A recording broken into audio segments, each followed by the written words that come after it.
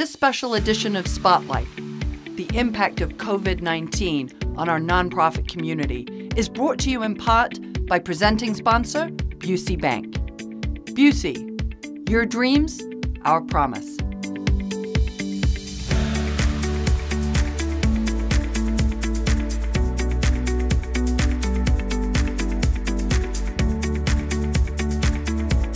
Welcome to Spotlight. I'm your host, Jane Wernette, and we're doing a special edition today to talk about the impact of COVID-19 on the not-profit sector right here in Naperville, Illinois. And I'm delighted to be joined by 5 of our colleagues here who are leaders in the not-for-profit community. Judie Caribeaux, she is the CEO of 360 Youth Services. I've got Dr. Scott Mitchell. He is the CEO and president of Samara Care Counseling. Mike Havala, who is the president and CEO of Loaves and Fishes Community Services. Kim White, who is our executive director of the Career and Networking Center. And then Carol Simler, who is our CEO and president of DuPage Pads. And Carol, I'm going to start right off with you because we have been in a stay-at-home order since March 21st here in Illinois. And obviously that's had a lot of people home and in their houses. But for your population, the clients that you serve, home is a whole different conversation. And so I'm going to pitch the question to you in terms of how has DuPage Pads been serving those in the homeless population? Certainly has impacted our services and the way we do business. It's about a month ago now, we adapted to a new service model. And we had to do it quickly and efficiently and look at the well-being of our clients. We really worked hard and are continuing to work hard to ensure social distancing and the health of the people that we serve. So we made a difficult decision to temporarily suspend our congregational model for interim overnight housing. And within 24 hours, we moved to the hotel model. Right now, we have 93 rooms in 3 different hotels, and we are serving 120 people in those hotel rooms. It was difficult when we had to say, we cannot do the congregational model any longer. And as congregations were closing and also volunteers, the well-being of our volunteers. So to do that, we adapted our service model. We had served 213 people as of March 1st. We contacted all those people, and I called the board chair and said, I need $42,000 from general operating to begin this hotel model, and we did it. So we started out with 20 rooms, and now we're up to 93, and we'll probably be going up to about 100 by next Monday. What we did, we looked at who were the most vulnerable. And those were our seniors with pre-existing conditions, families, and then individuals. What we did too, we established our client service center in Wheaton as a drop-off center and also where we received donations. And that's been an incredible movement because now we're a distribution center as well. So every 48 hours, we're contacting people in hotels. Every day, we're at those hotels 4 or 5 times a day with our staff. We also employed our street outreach team as well. So we worked with the mayors and managers, the police, the fire departments, for anyone that is unsheltered on our streets. And so we go and engage those people and really work with them to move them to a better place, a healthier place. We also have become a point of entry for anyone leaving the hospitals that are homeless, that are non-COVID related injuries or illnesses. We continued our respite program as well for people who need rest, and then they become a client of ours and then enter our hotel system as well. So we are so grateful to the DuPage community and the fact that we were able to make this work by the donations, by the partnerships that we have, especially with the DuPage County Health Department. I am in contact with them every day. We're checking temperatures as people come to work. Most of our folks are working remotely. We're also checking the temperatures of the people that we're with. And I can say, as of this moment, we have not experienced the COVID disease, so we're very happy about that. Certainly, we're concerned about the isolation like everyone else is. And so the mental health of the people that we serve is very important. So we're engaging the mental health services, NAMI of DuPage, and also counseling services as well. So we've adapted, and we've been successful doing that. Yeah. Carol, I know that's been a huge lift for you. And Mike, you're experiencing a lot of similar situations at Loaves and Fishes. So please tell us a little more. Sure, absolutely. So, first and foremost, we've seen a huge increase in demand for our services with the sudden and dramatic loss in jobs all across the U.S. and here as well. A lot of people who were struggling, are struggling more. And people who were maybe not struggling, who were maybe keeping their heads above water, are now struggling and are now below the line as far as being able to keep afloat, if you will. And so we've seen a lot of new clients as well. If you look across the U.S., there's various forecasts out there, but the expectation is that food insecurity in the U.S. will rise by about 45% here. During this time. That's a giant increase. Last Thursday, as an example, we served about triple the number of people that we served.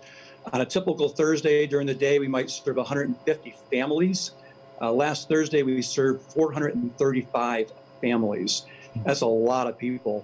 And we provided a lot of food to people. We provided over 40,000 pounds. That's 20 tons of food on that one day alone. And so, the impact on our clients has been absolutely dramatic and staggering. We've also had to change dramatically the way we operate. The question that we answered is we expect to see a huge increase in demand. How can we operate in a way that safety remains first and foremost? We need to protect the safety of our clients, our volunteers, employees. So we've had to completely change our delivery model for food and doing curbside service rather than shopping through our market with client choice. So the only way that we're able to serve the people in need is by dramatically changing our model. And so we've adapted, and I'll say kudos to our operations team for making some very sudden and dramatic changes for us to be able to stay open and to serve a lot more people.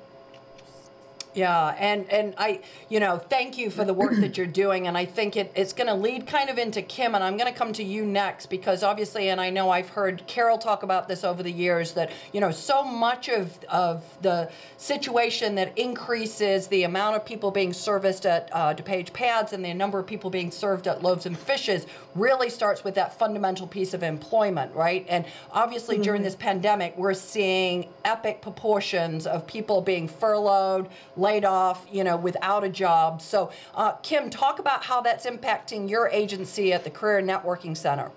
Absolutely. Thank you so much, Jane. I'm so happy to be here with my colleagues.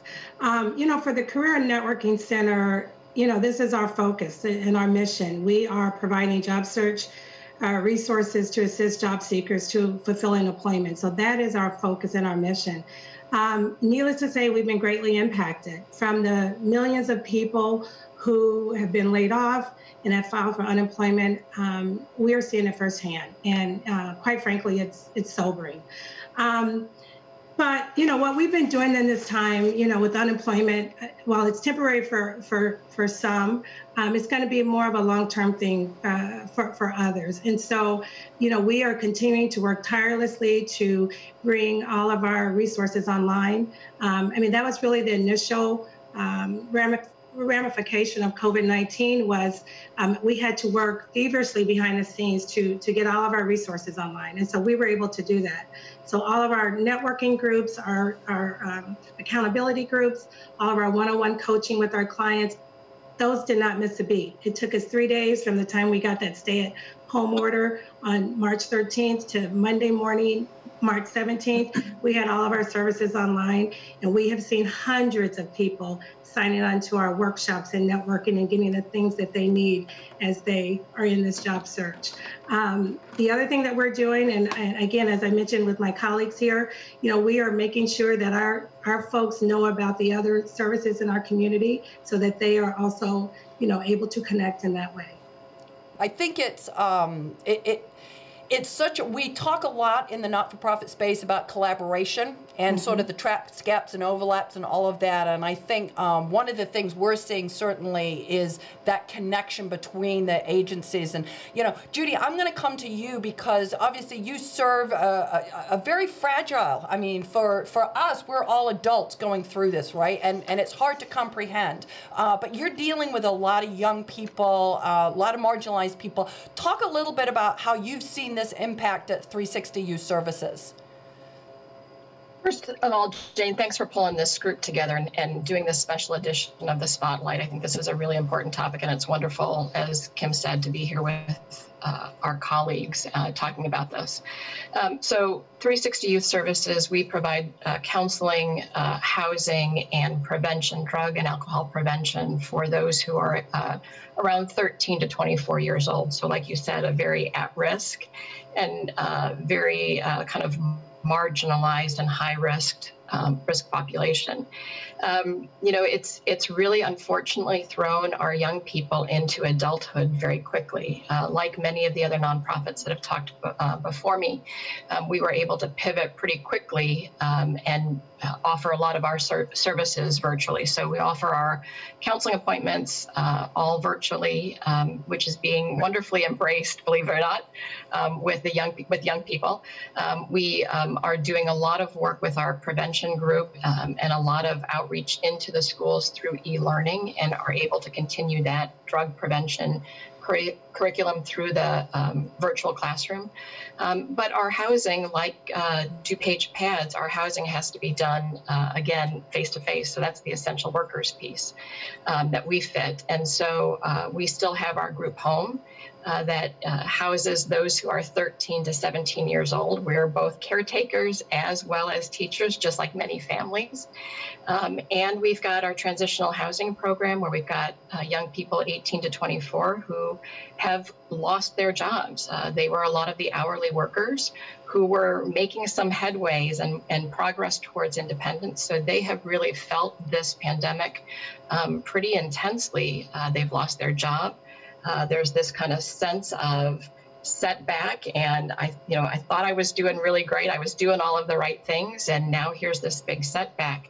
So for some, the prospect of going on to college is at risk right now, is threatened, because the money they were hoping to save with the jobs they were in is no longer an option.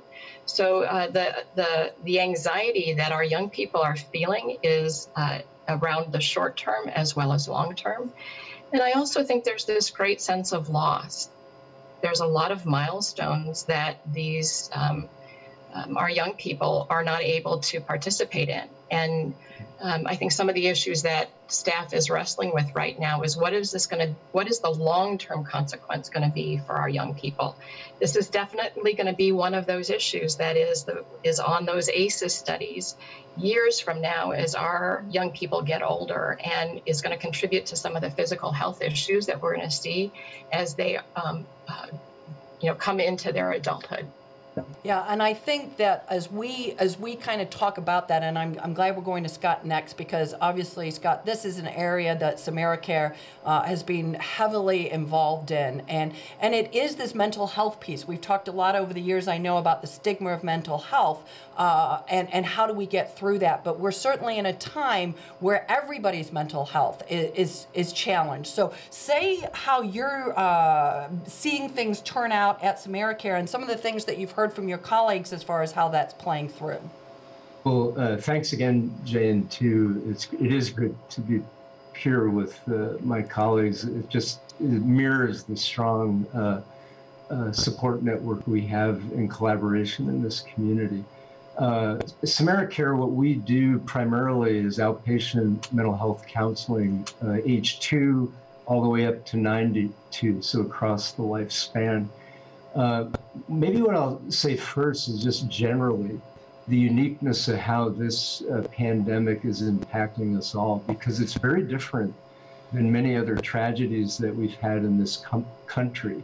And the biggest difference is that when we need each other the most, we're actually called to distance from each other. When we want to get out and kind of relax, given the stress, we have to pull back in. We can't do the things we normally do. And both of those things cause tremendous stress for all of us. Typically, we're encouraged to visit our local businesses and connect with one another, but we can't do that within this pandemic. So it does spike anxiety and stress for all of us, and that's normal.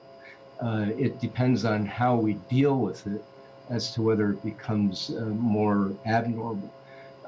The uncertainty of health, of job loss, of income, all of those things is what's driving the anxiety we all deal with.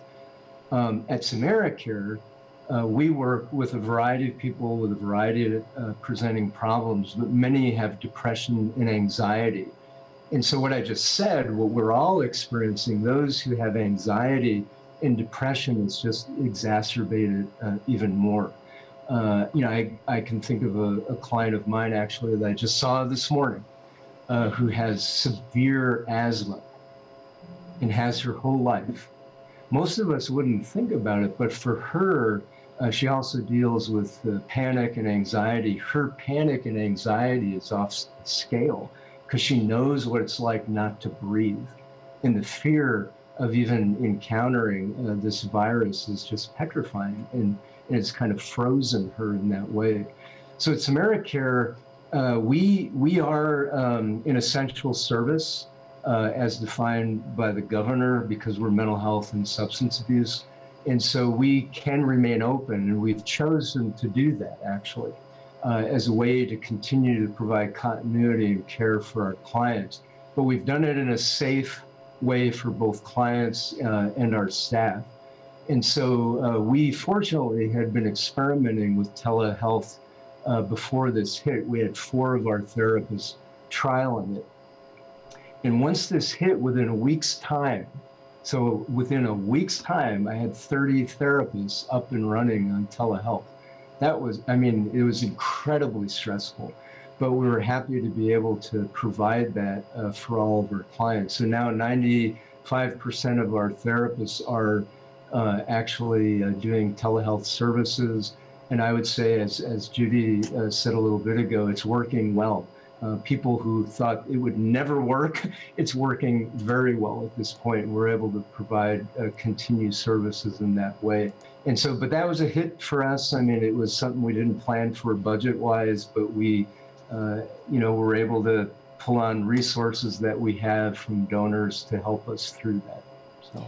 I think, and you talked a little bit about, I think all of you in terms of this need to pivot fast. And I think, kudos to everybody in each organization for being able to do that. I know here at NCTV, we had to immediately go remote and get a staff of 20 up and running and being able to continue to do the news in a way that was completely different than the way we normally collaborate and do stuff. So I know that's no small task. And I think, Scott, you kind of spoke to it, but all of you have spoken to the importance of your staff. We talk about the frontline workers with our hospitals and our doctors who are doing incredible work, but you also have a lot of staff that is truly also on those front lines working with your clients and trying to help them through, but needing to keep them safe. So, perhaps, and Mike, I'm going to start with you. Talk a little bit specifically about some of the things you're having to do, not only with your staff, but for all of you. You're so dependent on those important volunteers, and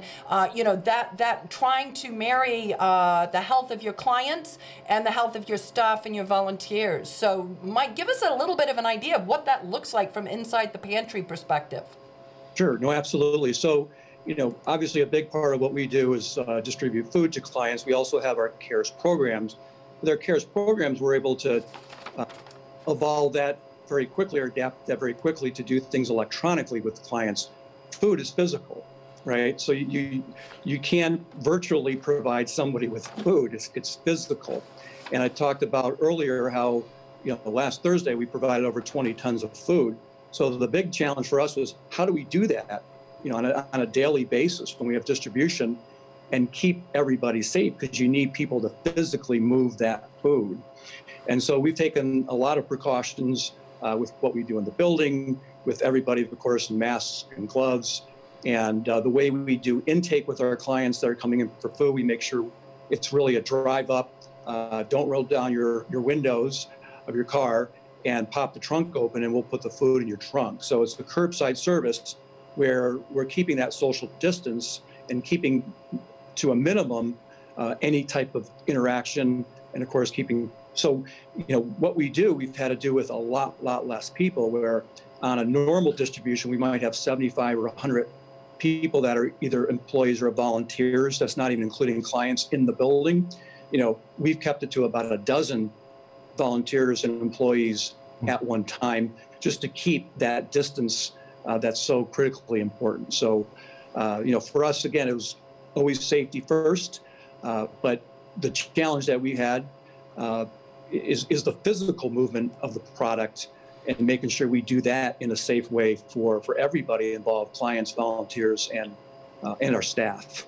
We've also, I would say, made sure that anybody that was in the CDC high risk category, we asked all those people to stay home. So that's volunteers, staff.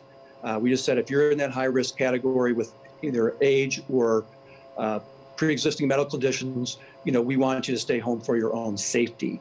And so that dramatically impacted who was available as well, too. Yeah, so I mean, you've got a lot of people, and Carol, I'm going to come to you next, but you've got a lot of people who are doing a very heavy lift.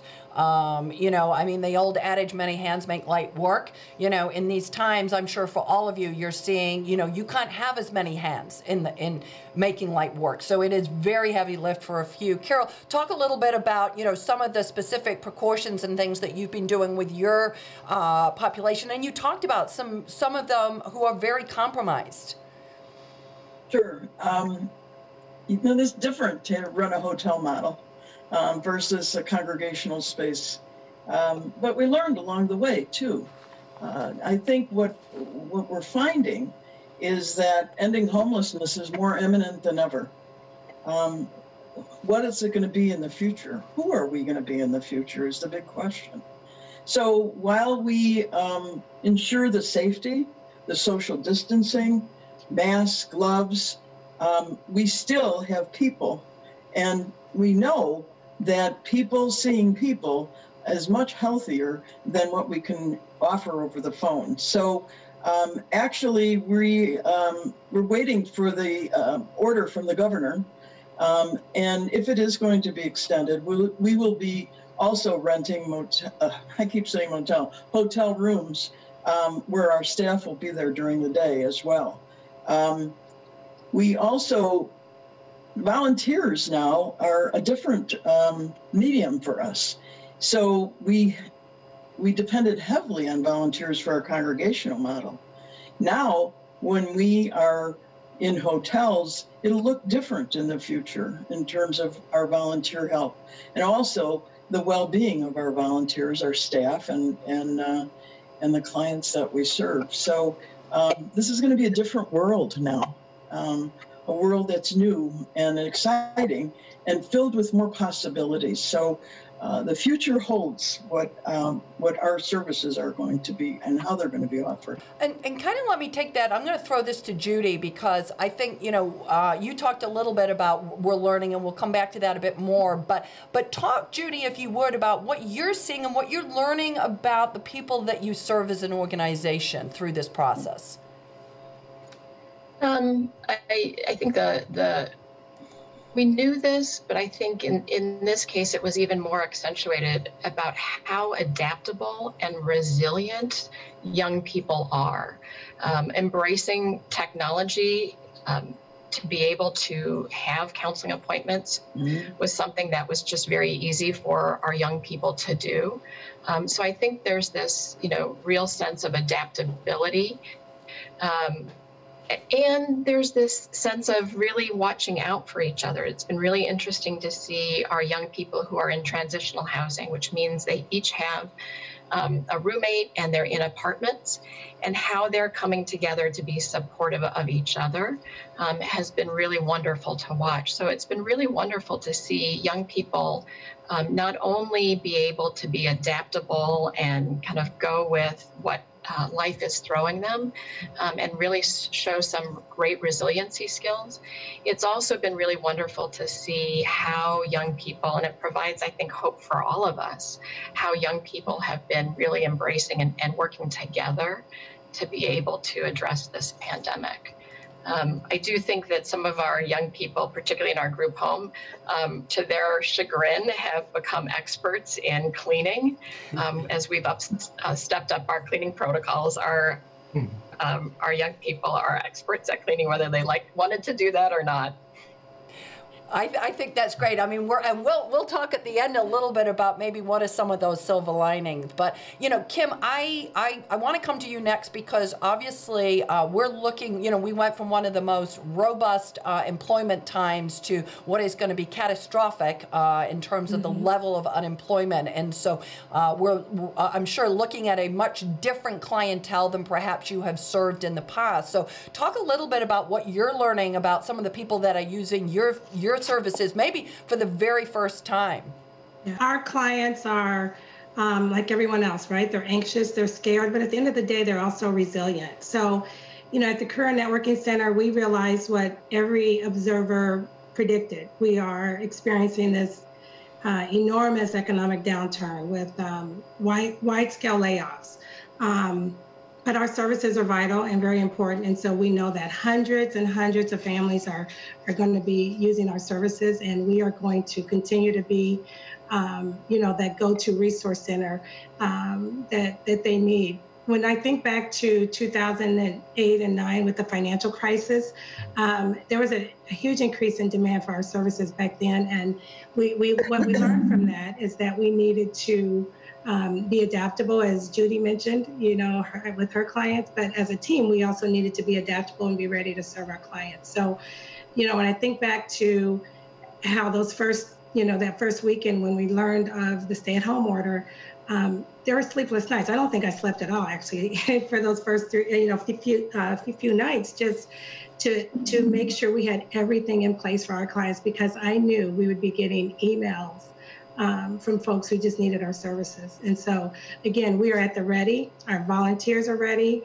and we're here to serve. I think that's, you know, the thing that just thrills me, and I'm so glad that we are all together, is just the incredible sense of commitment to the clients that you serve. And I think, Scott, before we go to break, talk a little bit for us. You know, we're all serving in very different ways. But I think the way that you serve cuts across all of those specific, unique operational things that we're doing. What are you seeing out there, and what guidance would you have for us? Well, I think I would mirror the word resilience and adaptability. A lot of our clients, it's been good to see them adapt and tap into their resilience. You know, and you know, particularly with some of our older adult population who might have been a little apprehensive about engaging telebehavioral health, but have done really well with it. And so, and even working with parents with young children, we've been able to do some play therapy, believe it or not. Some of our child psychologists with young children who are in their own room, you know, doing play therapy, working through different emotional issues that they have. People are learning to slow down, actually, too, and I think are finding value in that. I'll share a story. One of our child psychologists is working with a young child and her mom, and the mom, you know, is home with a baby and a 6-year-old. And so she took him out for a walk, and during the walk, the 6-year-old was on his bike, right? And the tire blew and they were out a ways from the house. Mom is stressed anyway, and now we got a bike that's not working. So she had to manage the bike, and the 6-year-old is pushing the carriage back with the baby in it, right? And at one point, the 6-year-old looks up at the mom and says, "Isn't this great?" we get to spend more time together. To which the mom actually called the therapist up later and shared that, because it was a different perspective. Sometimes young children in this context are actually, it's a good experience when we as adults are not experiencing that way. And I would just say that to add on to that story is that each of us deal with stress differently. And all of our family members are dealing with stress, but to be conscious of the fact that we all deal with it in different ways. Some have a harder time with it, some an easier time, and to have empathy related to that. Yeah. The last thing I would say is that our staff, we at SamaritCare operate as a team, and it's really important to us to be supportive of each other. And it's been hard, not being in the building together. So we've taken to doing a lot of Zoom small meeting groups to support one another throughout this crisis. And, for example, I was sitting with, again, one of my own clients just earlier this week, and she actually, her husband died at Edward Hospital of the virus. And the staff there were wonderful because she could not be with her husband. But what was hard for me in talking with her is not being present with her physically. We could talk like this, and we'll continue to do that, and probably we will, following the CDC guidelines and all that, have her in.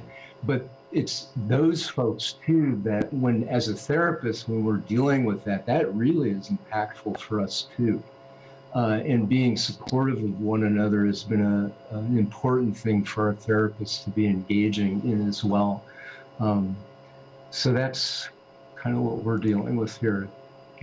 Yeah.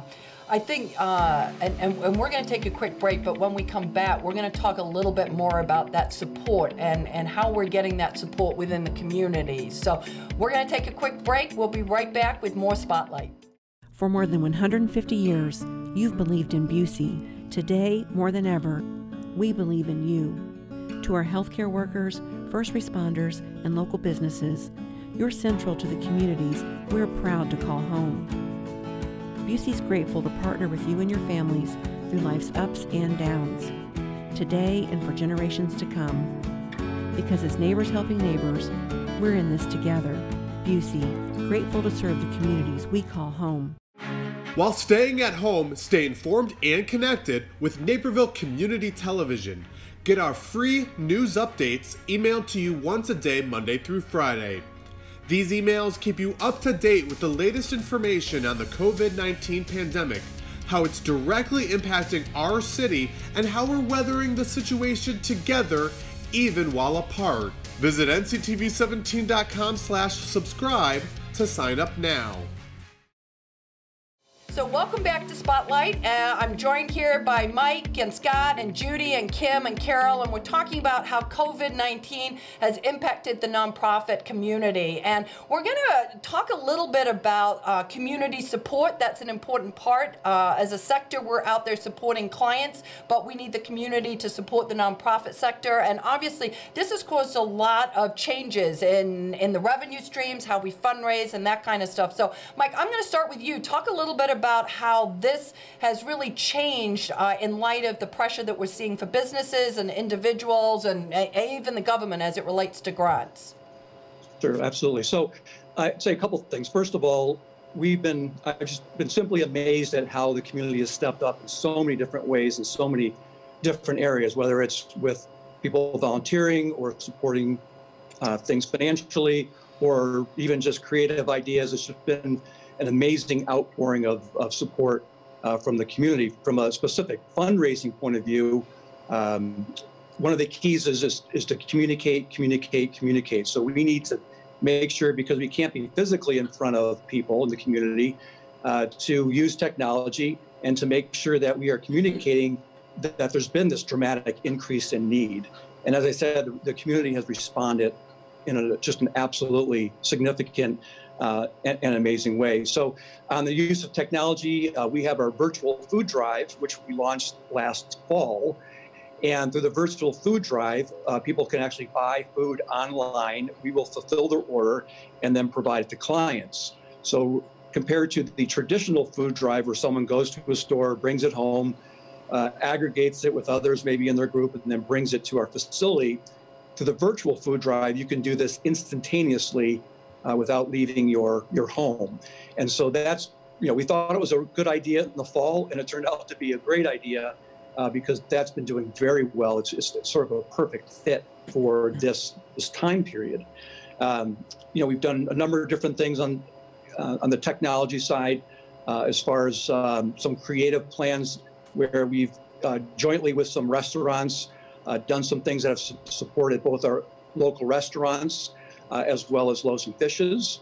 So there's been a lot of thought and creativity that goes into fundraising and really adapting to how we can connect, communicate, get the message out. Because one of the keys with what we do on the food side is the need is right here, right now. Somebody needs food, providing it a month from now really doesn't do much good if they need it right now. And so I think by us communicating that and people really seeming to understand that, we've had some really positive support from the community overall. Kim, talk a little bit about the Career and Networking Center. Yeah, so, like my colleagues and other nonprofits, the financial pressures are huge, for, our clients, businesses, and of course us as nonprofits. And I'm also mindful that we as nonprofits look to a lot of the same donors in our community, right, that are supporting us. So I keep that at the forefront as I think about what our ask is going to look like. I think Mike mentioned the huge support in our community from, the Dine-In Naperville, where we're supporting restaurants, to the kindness hashtag, where we're sharing, positive thoughts around everything that's going on. For the Career Networking Center, our major fundraiser, Dancing with the Celebrities, we're not really sure how that's going to move forward this year. So for us, that's a huge part of our budget, and we're trying to figure out how we're going to do that. One of the things that we did do with the support of some local folks in our communities, we have this sharing joy sign that's going around.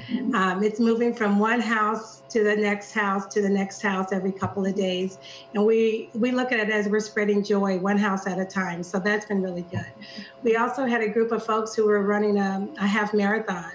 And one day I just saw in our PayPal account, we saw all these dollars coming in, $13.10. So who knows what that is? Yeah, half marathon. Yeah, half marathon.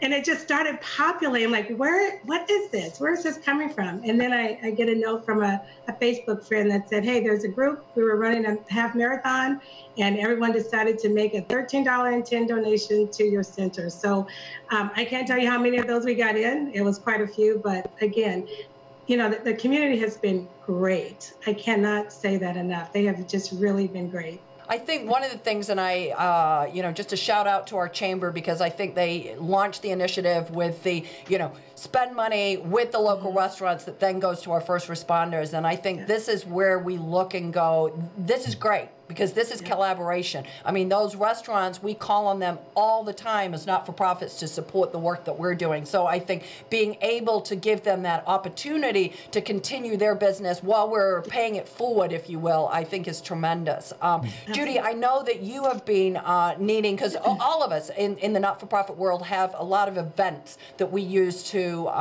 make money. And I know we've, at NCTV, we've moved our major fundraiser from May out into October. And we're going to see that across the sector. I'm sure it's going to be a giant moving where we can, some cancellations, but giant moving of the calendar. But you're also looking at some other ways that you can do some of that. So say a little bit about what you're doing at 360. Yeah, so we're participating, like many organizations, in the Giving Tuesday that's this month, but we're also participating in Give Out Day in June, which is really more focused on the LGBTQ community, because about 50% of those who are young adults in our care, in our housing program, identify in the LGBTQ community. I also think it's about getting creative, right? And I think there's been some great examples of being creative with fundraising and trying fundraising in a new world, a virtual world. And so we want to be able to embrace the LGBTQ community and identity, and are looking at things like a virtual drag queen bingo event. So trying to be able to bring humor in this time, because we know the power of humor can really heal. And so looking to be able to provide some humorous times during this pandemic as well. I do think that nonprofits tend to be a lagging economic indicator. Like you talked about earlier, Jane, that it's this trickle down, and that right now I think the community has been absolutely amazing, and you've heard it from my colleagues, absolutely amazing insofar as supporting needs. And we also know that just like the economy is going to take time to recover, that is going to have an impact on all of our clients. And there's going to be this kind of slow recovery and slowly getting back to a new normal, particularly from an economic standpoint for all of our clients. And so I think the long term is something that we all need to be looking at as well. And I'm sure we all are looking at, what does fundraising for us look like in the long term? For us, the government, the state government, has been really wonderful about making sure that the our contracts are paid on time and in full, even if we're not able to meet deliverables because we're working remotely. So there's this real support by the state government to make sure that agencies are still have the capacity to be able to deliver services. And when we look to the future with income tax and the filing for the state being delayed, that does mean that the state will be lacking funds in the not too distant future. And so what does that mean for all of us in the future insofar as delayed payments at some point down the line? So once we get through this initial part of this pandemic, right, then in the short term, we're not out of the woods as a nonprofit sector, and what do we need to be looking for as that next wave that we need to get ready for? And so I know that this community will continue to be extremely supportive, and I know that we need to continue to think about how do we make sure all of our agencies have the capacity to serve the need in the short term and the long term. Yeah, and I think, Carol, I think you were one of the last major not-for-profits that was able to get your large annual fundraising event off before everything closed down. But you've obviously pivoted as well, because the model that you're working with, your hotel model, is a different model. It's more expensive than the one that you had previously. So say a little bit about how PADS is sort of pivoting as well in this new era of fundraising. Sure. I think it's important to remember what we've learned and what we continue to learn through this whole pandemic, and that is that homelessness is a public health issue, and that also our clients are doing better because they're inside. And so the importance of having a home. Interesting fact, we've not had any 911 calls the whole time we've been open in our new model. And that's unusual for what we've had before. And so we're saving the healthcare system thousands of dollars by that fact. The other is the tremendous support of the community. Chairman Cronin, our leader, was on the phone with me at 9 o'clock in the morning, the day that we turned this model around, offering his support, as well as the county officials and elected officials as well. I think it's important that we continue to tell our story, and that we really inform the community of what's working and what we're learning.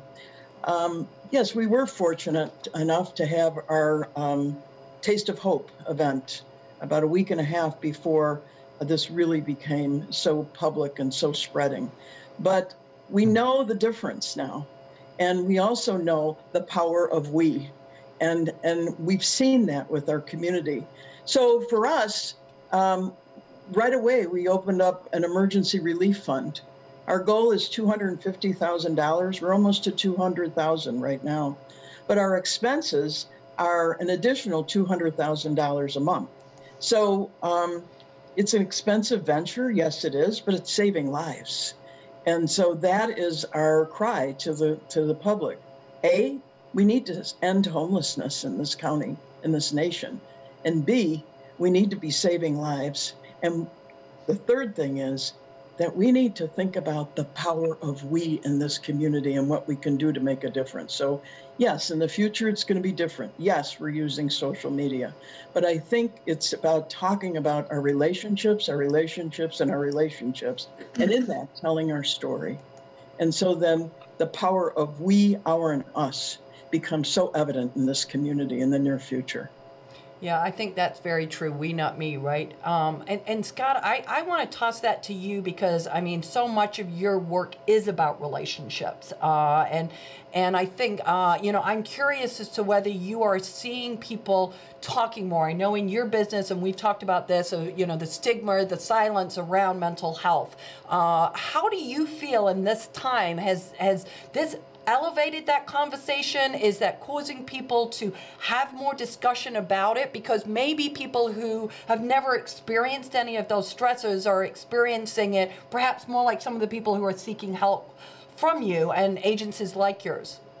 Yeah, I think so. I mean, I'm in all the national news channels. You're hearing a lot being talked about, not only about the physical impact of the COVID-19 virus, but also the psychological. It took a while, actually, though, to start seeing that. But now I'm starting to see that get addressed more. And it's normalizing it, too. I mean, the idea that it's okay to feel anxious, it's okay to struggle, it's okay to reach out to get help. I think I've seen some of that as well. Our Silent Samaritan Breakfast is our major fundraiser that got canceled on the April 16th, and it's very relational. We always have a client tell a story of their struggle with mental health and how they've moved beyond that. And so we ended up, with the help actually of NCTV and our volunteer group that puts on that breakfast, actually crafting several videos that we decided, we can't have the breakfast, let's push that out still. Videos of how to cope with it as an adult, parents and seniors. And so that's one of the ways we decided, we're going to still be relational and push out the message of the Silent Samaritan as well. I do think, I was around doing this in 2008, as Judie talked about earlier, and I've had a lot of memories to then. We saw our fee subsidy program double. Back then, it went from 250,000 a year to 500, and it's continued to go up. And I fully suspect that we're going to see an aftermath of stress and anxiety after this, not only with healthcare workers, but people that are unemployed, underemployed, and stressed or grief relative to family members who have died. But I like the idea that we'll get through this. I think the idea of we is really important. And then for me, as a person of faith in our organization, I would say that connection to our faith and spiritual perspective, whatever that may be for someone, is also, we've seen that become a huge support for people dealing with this crisis as well. I think that one of the things that, obviously everybody is going through this in different ways, and problems always, they're problems, but they do present opportunities for growth and new solutions, new perspectives, new learnings, more of a sense of community. Talk a little bit, if you would, about, how you, to Judie's point of, at some point here, we will move beyond this. Probably not nearly as quickly as we would all like, but as we go through that, what are some of the positive lessons that you have learned in this sector or for your specific agency that you will carry forward with you? I mean, I know, Mike talked a little bit about piloting a program that, now click, we got to turn that right on. You know, the pilot was great, and now we're moving to it. There are going to be other examples of that, of things that, you know, we have sort of walked slowly toward and now need to be running very quickly toward. I'm going to start with you, Judie. What are some of the things that you feel you have learned, and what do you see kind of on the other side? Yeah. Well, my hope is that as an industry, as a nonprofit industry in this county, that we actually take time and do a debrief collectively about what are some of the lessons we learned, how did we respond collectively as an industry to this pandemic, what were the strengths around that, and what are things that we can improve? Because unfortunately, you know, a lot of the, you know, whether it's the World Health Organization or the CDC, there's a lot of indications that this is the first of at least 2 waves of this. And so how can we prepare for this next wave coming in the late fall and winter, and take this time to actually be able to craft a plan collectively. I think the learnings for 360 Youth Services is really around the how it's brought the staff, our staff, closer together. We've learned that we can pivot and adapt quickly. It might not always be pretty, but that we can respond very quickly. And we've seen that not only with 360, but with all of the organizations in this community, and how grateful we are to have partners in Loaves and Fishes who've been able to transition with us and get a group delivery of food for our young people who are in transitional housing. So I think some of the other lessons are it's really deepened relationships with other nonprofits that I think is just really important for the future for all of us and for this community. So I think it's really, again, I think it goes back to this kind of what Carol said earlier about the we, and then about relationships, and how that's been missed individually because we've been in isolation, but it's also, I think, been missed and leveraged collectively. I think that's good. I love I'm a huge fan of the debrief. You know, I think so often we work ourselves so hard, we work a plan, whether that's an event or a program or whatever, and then we just move on, and we don't stop and take a pause and go, okay, let's assess what went well, what did not go so well, what can we carry forward, you know, so it really is less about the Band-Aid and more about the permanent solution. So, Mike, talk a little bit, you know, a lesson learned, something that your staff feel that you will take forward with you. Right. I would say probably 2 things. First of all, we rolled out our new strategic plan last year, and 2 important parts of that strategic plan were increasing a focus on our the overall health of our clients. And so when we think about overall health of our clients, we think about all the issues that people have just broadly in the population as far as things like diabetes, heart issues, obesity.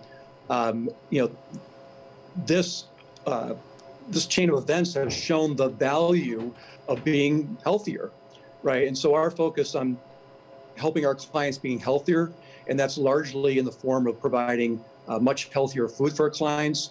Again, we thought it was valuable when we set out our strategic plan, and now it has even a greater value for clients to be healthier because they're more resistant to health issues that might come along.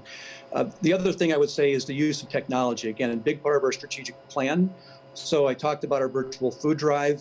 One of the things that we're going down the path on is online shopping, allowing that to be available for our clients.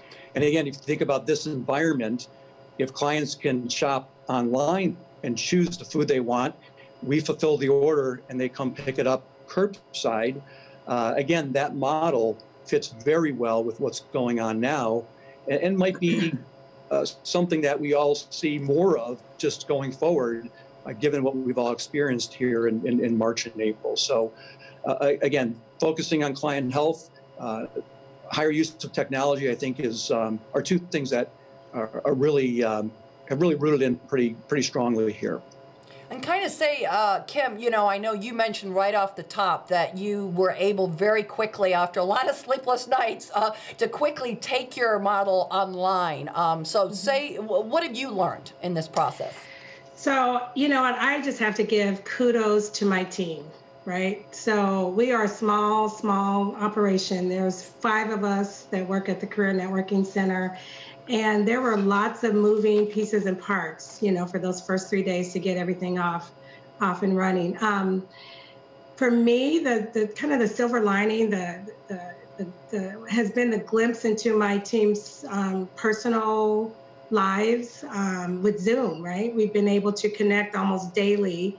Now it's twice a week we're connecting just to have our staff meetings. And watching them work from their living room, their basements, their kitchens with, you know, intrusions from kids and husbands and pets and all of that, I think has really been good for all of us to see. You know, we've all been able to, I mean, we were a great team before, we are even a better team today, and I think we're all better for that.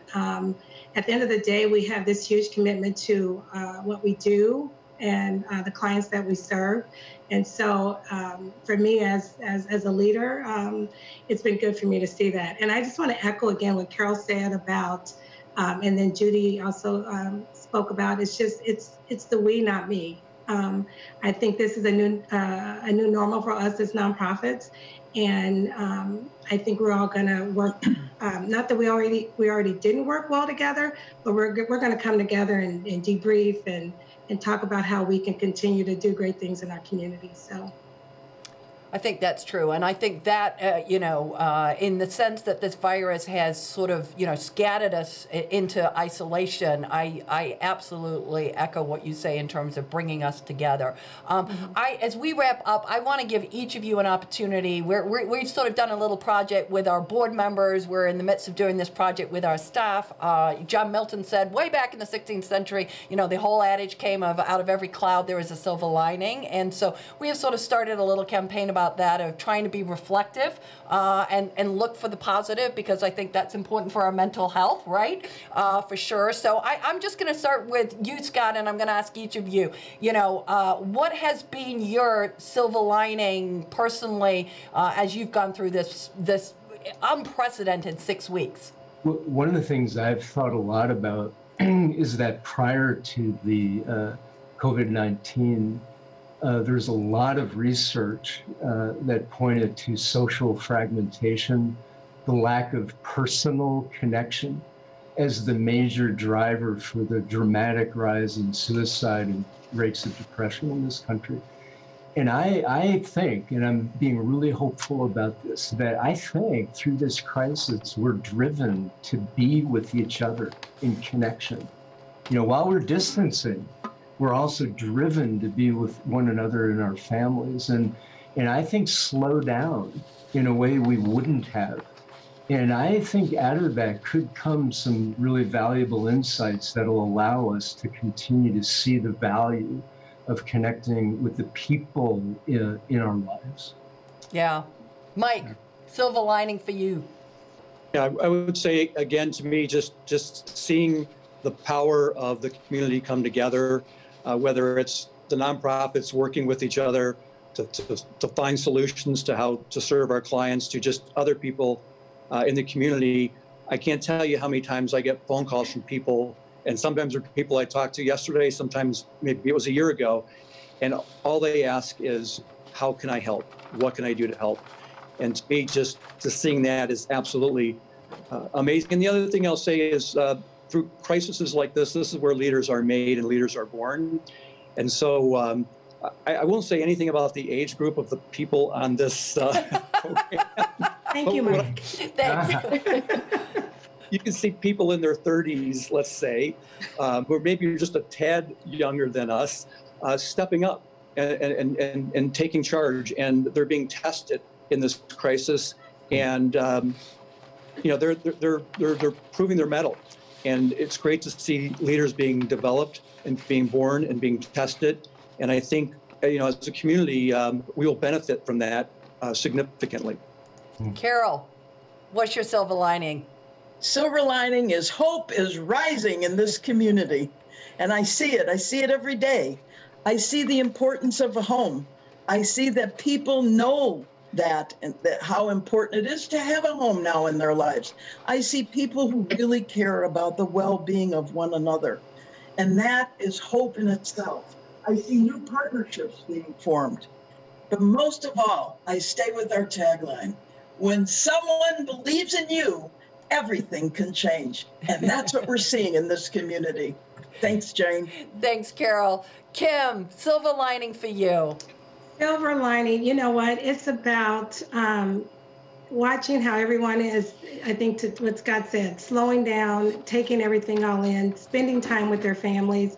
I think we are realizing, you know, I can't remember when this started, but how all these activities started coming in place on Sundays. Now people maybe will realize you don't have to play soccer on Sunday, right? I mean, you can have some really good family time.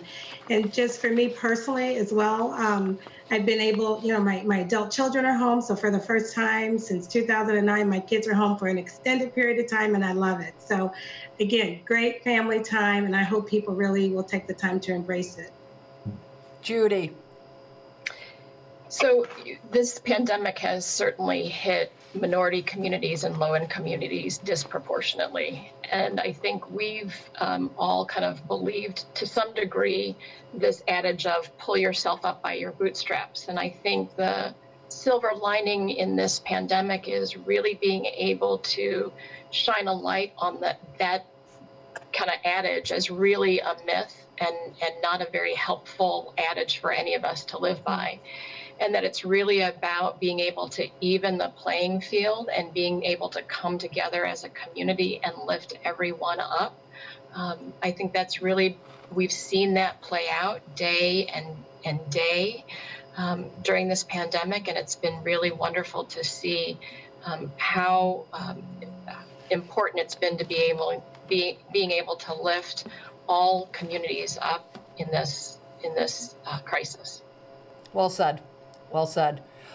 I want to thank each and every one of you. I know everybody is running very, very hard with limited resources to be able to deliver on 5 incredible missions. I am delighted that you were able to take a few minutes and come spend some time with us and let the community know the good work that you're doing, where your needs still are, and what your hopes and dreams are as we go forward. So thank you to Scott, to Mike, to Carol, to Kim, to Judie for being with us. And I would be remiss if I did not thank our friends at Busey Bank.